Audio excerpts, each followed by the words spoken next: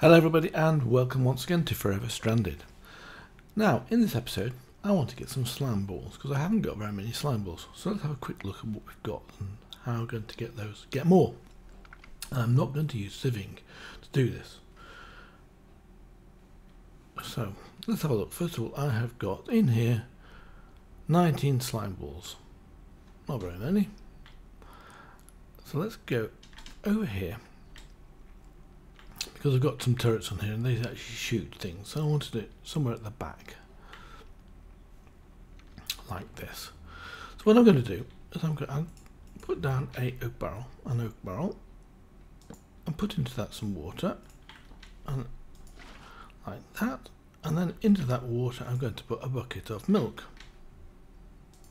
like that. And you'll see this is on the top here. It says growing slime 17%. So what I'm going to do, excuse me a second, come down here and I've changed a few things. Here I've got an ender chest, and in this ender chest we've got fish, and their fish are actually coming from here, from the mob factory. And at the moment I have got in here a guardian, so it's doing guardians at the moment. Now I reckon this slime is finished. 76%. So what I'm going to do is I'm going to get a woot prism out of here too, and then when this is ready, which is nearly ready, it will consume the crook. Slime ready. I right click this now, and then you can see the slime jumps up. So yes, I caught it. So we've got 2 slime balls and a slime in here. So let's go up here and replace the guardian, because I don't need too much more stuff from the guardian, like that. And I want to put down the new one. Now, if I'm doing this from sort of away, so this is the one with nothing in it. So if I put this down, for example, here like this, and then I can right click this here and nothing happens. So if I put this one down instead first, which is the spawner grinder, pick up this, so the empty one is this one, like that, put this on here and then right click it with this, then you see now it's a slime, so that works and it consumes the prism. Now I think the slime one is this one. Let's just double check it. Yes, good. So now I'll put that on there, and then we have to wait for that to do its business. So I'm waiting for that. Let's go pick up this and pick up the barrel.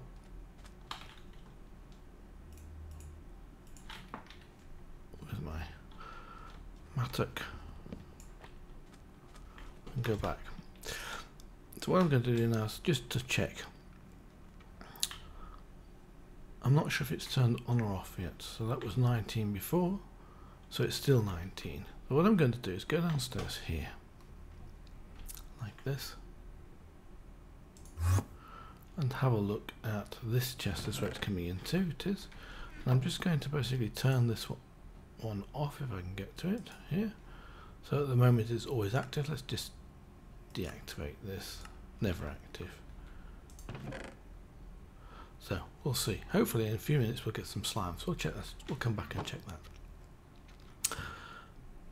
Now the other thing I've been doing is setting up some automation, but what I want to do here is, this is a crusher from Extra Utilities, and what I want to do with this is I want to automate this. So I come down here. I want to basically give it some cobblestone, because this takes cobblestone in here and produces gravel, but it needs power. So the way I'm going to do this, as usual, just digging my way down here a bit, is to get a Stirling generator. Put a Stirling generator on it, which I think I've got prepared here, and a tank, of course. So we put the Stirling generator here, and then we put the tank down here, like that. And then we need to go down a bit further to get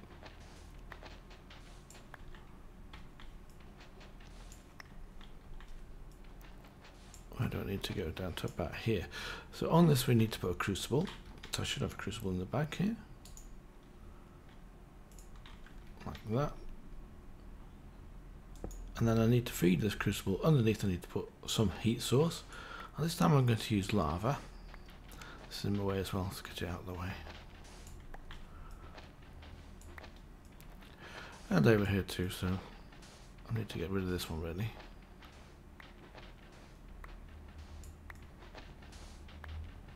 So how far are we down from the top here? So the 1, 2, 3, 4. So what I've got here is a bucket of lava and a bucket of water, and I want one of these upgrades, and I want some cobblestone, which I don't have there, so let's just get some cobblestone out of the system.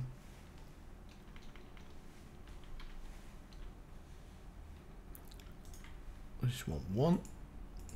So put the cobblestone down here like this in the middle. This side here I'm going to put a bucket of lava like that, and then I'm going to take some sand I've got here and just make sure that the lava doesn't run everywhere, so put some sand down there like that, and I'm going to do the same over this side. Actually I'll put some sand down first with a bucket of water. Oops, wrong one, that one, like that. And I can fill in this one, I don't need this either, so let's put the sand down here. So what I'm going to put on here now is a transfer node of items. And into this transfer node I'm going to put one of these mining upgrades. I don't need two, they do actually go faster. And that produces cobblestone, very much like the, what was it called in 1.7, the world interaction upgrade. So that's doing what the world interaction upgrade was and costing 10 GP.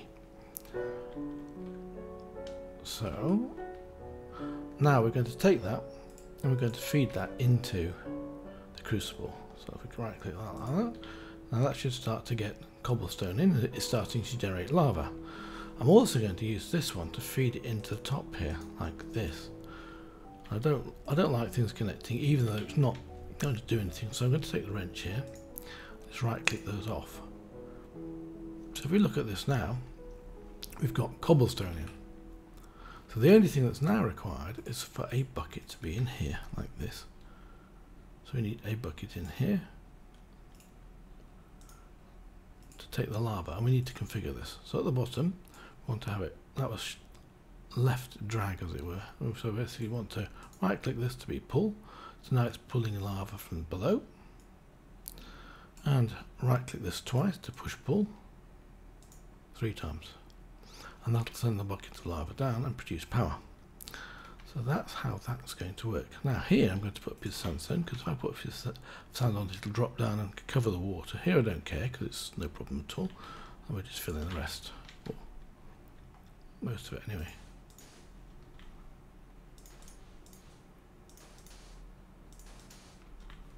I'm going to leave a few bits so I can actually see what's going on. I want to see this actually to activate itself. So now, this time we should have got some slimes coming in here. We've got 6 slimes and 4 XP shards, which is great. So I can actually put those there and then turn this back on again. So we now know it's working. Always active. And then they'll be fed into the system. What you also didn't see is I've automated the, well, automatically extracting the items out of the quarries and the void miners. And one thing I've got here, some from the quantum quarry, we're getting some interesting things, like this one here. This one is it dilithium ore? Yes, I think so. And this one's rutile ore. So these are coming, and this one is bauxite, saltpeter, and last one's empty. What have we got here? Uranium. These are all coming from the quantum quarry. And the next thing I've been doing is I've been automating some of this as well. So it's still not kicked in. How much have we got in there? 461. So I've got plenty of automation going on here for different bits, and ME interfaces around a molecular assembler, and I've done the same over this side with a simpler system with just that. Does that have to touch? I don't think that has to touch, does it? If it does, I just get another molecular assembler and put it in there. So what I've got in here, I think this is going to be programmed to use gravel. This one here is programmed to encode dirt from coarse dirt. So let's see how this works. Let's get my crafting terminal up and let's have a look at dirt. Now it says I've got 7,600 coarse dirt. Now let's just view the craftable side of this and then craft some coarse dirt. Let's craft 10. Before I do that, let me just come over here so we can actually see it doing it. Because it'll come in here, but it's very fast for the coarse dirt.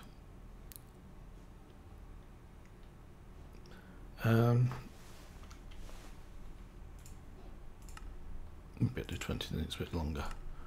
Start. And then you can see just in here it's starting to craft. It's already finished, so that then has already completed. Now from that coarse dirt we can do the same again. So we can craft dirt. So let's do 20 dirt. And there is actually a slight problem here, but it's nothing to do with the process, I don't think. And here it's going through here, and that's quite fast. And this is the same setup as Xhedra did in his video. Wait for it to finish. How many has it got to do? 12. It's probably not going to finish. And the reason it's not going to finish here, 4, is because dirt is automatically coming into the system anyway. So cancel that. And that's coming in from the void resource miner. So in the time that was being processed, it came in. So I reckon it's just not working properly. Well, it's counting those as being into the system. So it then messes up this count. So what have we got here? We've got an auto breaker, which is set to deactivated, and it's being activated by the scanner. And here I've got the auto placer, and here I've got the mechanical user. And in the mechanical user, I've got an unbreakable hatchet. So there's not going to be a big deal with that one. And use on block and right click on the upper left slot only. So that I reckon is the only way we're going to be able to achieve this. So what's happening here? We're now creating gravel, I think. And it's fairly slow. Yes, there we go. And it's got a second slot here. I'm not exactly sure. Click for recipes. What the second slot's going to be used for. Oh, blaze rods. Bones, wool. There's quite a few recipes in there, so I don't need to see these. These double up, but I think we can do better with poppies in these in the sag mill. So now I'm going to fill in this sand in here, so we don't have to see it. And I can't put one in there because it's got that in the way. Now I want to have a look at the sag mill, because the sag mill is interesting as well. And yeah, this way is sag mill. I've got no flint. Let's get some flint out of the system, because that's always useful. It should always be in a sag mill. I don't do that. I want to do it from here.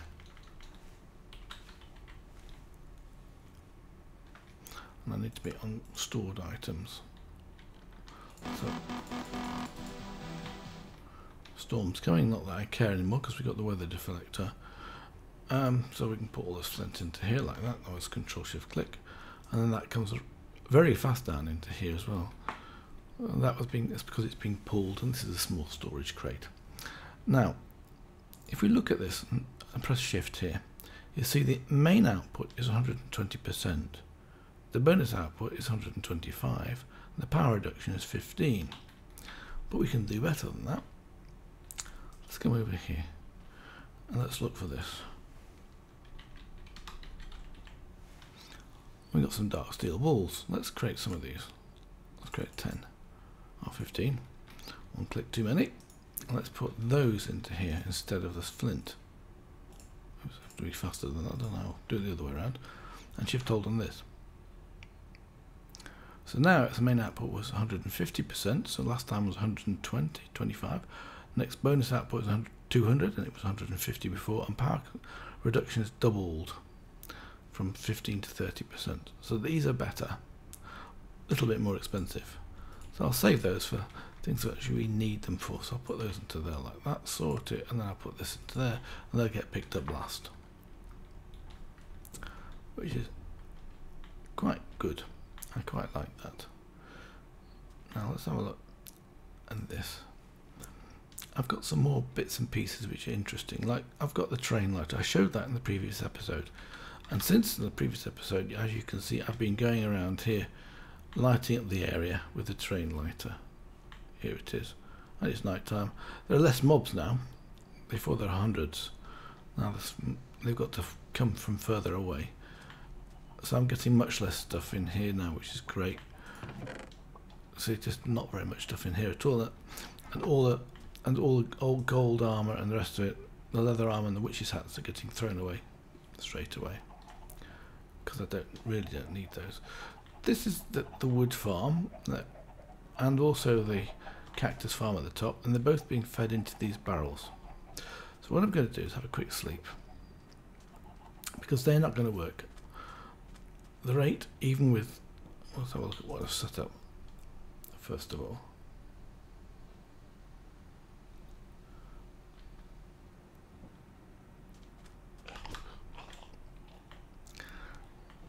And this was actually a combination of two people that was doing this. There was Mechlst and also Xhedra were both doing the same basic principle. But this was the wood one was from Xhedra, and the cactus farm was from Mechlst. Now in here I've got 3 pulverizers, pulverizing all the time. This one is upgraded with 3 speed upgrades. Doesn't seem to be much faster. And this one here is just an ordinary one. The reason I haven't upgraded those is because it's going to say it's actually the output here is already full, but the power usage is quite high. And you see these barrels are not even getting near towards the end here of being full. So what's the OSS telling us? 29,000 dirt, and it's not really coming in that fast. You look at this. It's 2 or 3, one every 5 seconds or something like that. So I don't think that's going to be a solution to get 1 million. So that's most of the video done for today, or what I'd like to show you. But there's one more thing, as usual, and that's this. Watch this for magic. Oops. Don't want the bag of holding doing that. Now turn those on. Do it again. Place the block of sand. And that's going over there. What I should probably be best doing is with an empty hand, wouldn't I? So I right click this button, this block here, and right click it again, and it turns them off. Let's have a look underneath here. Underneath here I've got a contact lever from Random Things. Random Things has some interesting blocks in it. So I'll put this back again. What it does, this contact lever, is when it's one block below, or whichever direction, this is the facing side. Oops, I've done that again. It activates the redstone signal. So let's go and have a look downstairs. Probably got some stuff in that that's being picked up, and see how this is being done.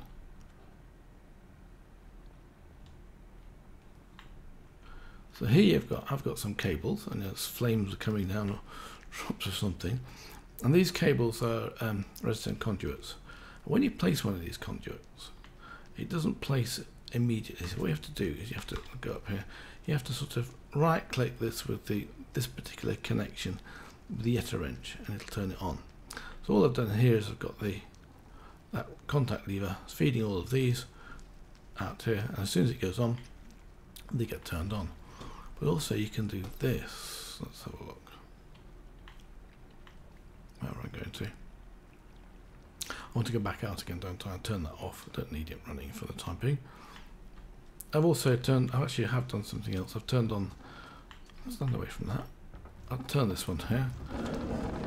On that gearbox, will then activate the bellows, so this then should go blue. As you can see. Turn it off again, stops the barrel, and they will actually turn off. Like that, as you can see, they're getting red. Orange slowly. Let's just take an empty hand and right click this one, that one, turns everything off. and it's a lot quieter and there's a lot less activity, so that's always a good thing, especially in Minecraft.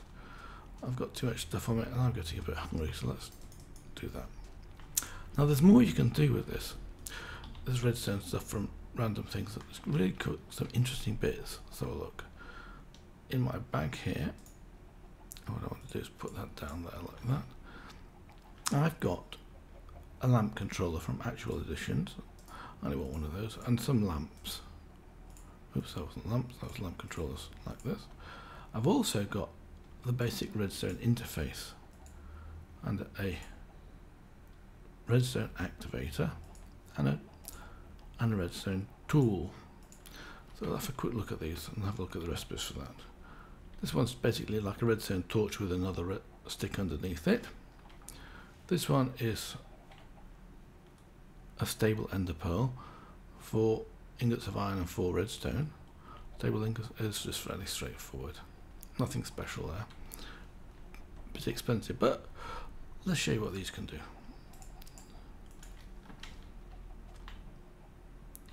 So let's put this lamp controller down here, and let's put on this lamp controller some lamps.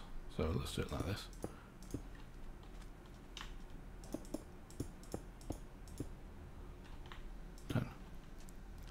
Now, when you give this block here a redstone signal, I'm picking up more cactus, and I can give a redstone signal to things with this. So for example, let's go in here and close the door. Oops, doesn't work if I close that, do that and that. And then I right click the door, it opens. And the same from the other side. So that gives it a redstone signal. I can do the same for this. It's not latched, so it turns it on, like a button does. Okay. Now, with this basic redstone interface, you can put it down, say at a distance like this. Take the redstone tool here, and you see it's pointing somewhere. It's actually pointing to that spot.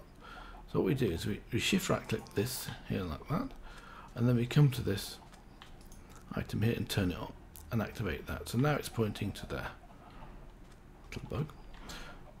Turn that off. So now when I get a lever out, let's get a lever out here. Put a lever on here. Or even use that redstone activator. Like this.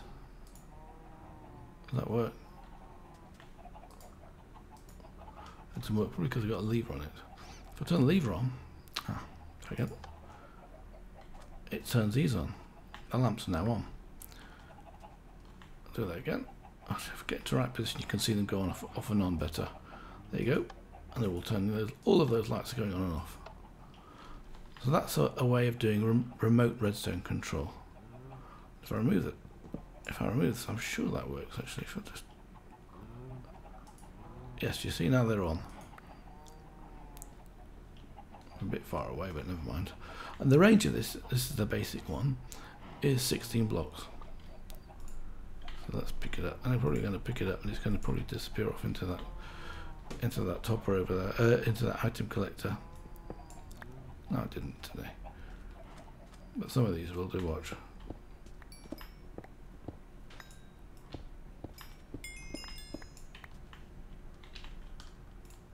I lost one sand.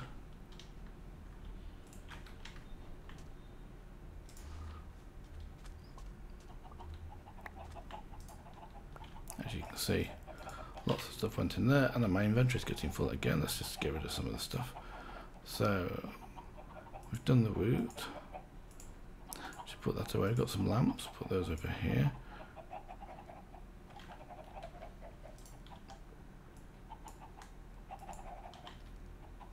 Wood. Speaking of wood as well, probably from the tree farm.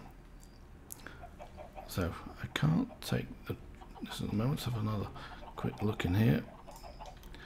Put some of this stuff away, or I can put away those and those. That will get away there.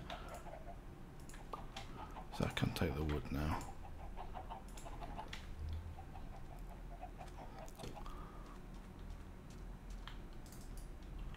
So I just right click this away, and it goes. All of that goes away. And we can just put away the last of this stuff that I was demonstrating. Actually, that's this, wasn't it? Redstone, that one, the redstone tool and the redstone activator. And the lever, we'll get rid of that as well. I probably should take the redstone torch away because you need that for actual additions.